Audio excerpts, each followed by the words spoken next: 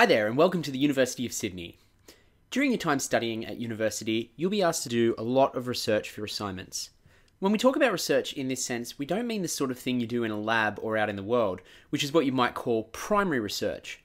Much of the research you'll be doing involves finding articles and sources of information online and in the library, which is what we call secondary research, because we're often reading the results of somebody else's primary research.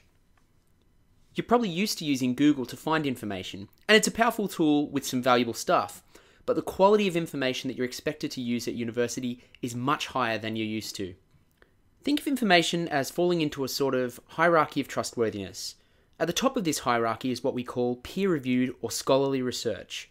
Grey literature refers to government reports and papers by consultancies and some think tanks, and then comes reputable websites, usually with addresses that end in .gov or .edu. Trade journals, published for a particular industry, and high-quality news outlets like the ABC are next, before we get to more general websites that you can find online. And then way down the bottom of that hierarchy are sites like Facebook, which famously allow a whole lot of very unreliable information to circulate. Many of the readings you'll be doing at university will look something like this. Peer-reviewed journal articles are published in specialist academic journals and report on research undertaken by academics at universities around the world. These papers go through a process called peer review, where a researcher's work is checked by independent experts in the field before being approved for publication. This process helps to maintain a high standard of quality in academic publications. Many of these resources can be accessed from Library Search on the library's homepage. This tool searches through a range of our academic databases, which gives you free access to this information. But the catch with doing this kind of research is that you need to do some thinking, unlike Google, which has algorithms that do some of the thinking for you. The first thing you need to do is identify the key concepts that you're searching for. These are some of the key ideas that stand out in an assignment question and in your course readings. Keywords and concepts are basic things that can be expressed in a way that allows them to stand alone. Ice cream is an example of a key concept that you can use for research, whereas favourite flavour of ice cream is a combination of several key concepts. Next, it's a good idea to think about related terms, or synonyms, in case databases are describing your key concepts in different ways. If we take our ice cream example, you might look at frozen lollies, pop sticks, or Calippos. The more of these terms you have, the more helpful your search will be. One way to start identifying these terms is to break your research into 3 questions. What do you already know? What do you need to know? And what are the key concepts that come from these? In this example, you can see how these questions help us to think about how ice cream consumption might be influenced by climate change. Doing this thinking allows you to unpack some of your ideas and might point you towards some existing readings or materials that you've already got. It will also help you see links between different concepts and ideas when it comes to writing your assignments. Next, you want to use search operators to connect all of these concepts together. The OR operator will give you articles that feature either concept. This makes your search broader, so you use OR to connect related concepts, like ice cream or paddle pop.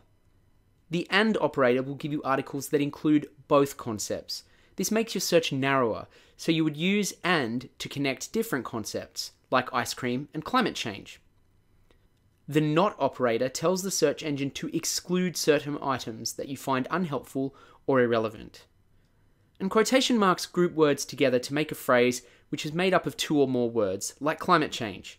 This narrows your search to articles that feature this exact phrase. You can use these operators as well as search filters to gradually narrow your search results from a broad search to something more specific. Doing this step by step allows you to keep track of which search terms and filters are helpful in narrowing your results down. This makes it easier to go back a step if you find you aren't getting any helpful results. If you are doing research online using Google, for example, it's important to critically evaluate the quality of information you're finding. We call this process applying the CRAP test, and it involves 4 considerations. Currency. How up to date is the source you're looking at? If it's 15 years old, it might not be relevant to your research if things have changed significantly in that time. Try to find the most up-to-date research. Reliability and relevance. This involves thinking carefully about the data and research that has gone into the source you're looking at. Have they provided references? Have they explained where their information has come from? There's a bit of critical thinking involved in this step in order to assess how relevant and useful a source will be for your assignment. Authority. This is one of the easiest quality checks for an article. Who wrote it and what are their qualifications for writing it? It helps if an author has the backing of an institution like a university, think tank, or a government agency. This means a large organisation has confidence in the expertise of the author. And finally, purpose and point of view. It's important to consider the audience for a piece of writing. The articles you find in academic journals are written for a specialist audience with knowledge of a discipline, so people like you, whereas news media and blogs are written for the general public. And it's important to consider bias, not just political bias, but also disciplinary bias. The way a public health researcher understands a research question could be very different to the way an engineer might. Basically, it all boils down to whether or not you're using verified, blue-tick information. The library's databases act as a kind of quality assurance process, but you can use the CRAP test to check the quality of information yourself. Lastly, we have 2 quick tips for extending your research skills. Firstly, if you find a really good journal article, take a note of the name of the journal and browse through it.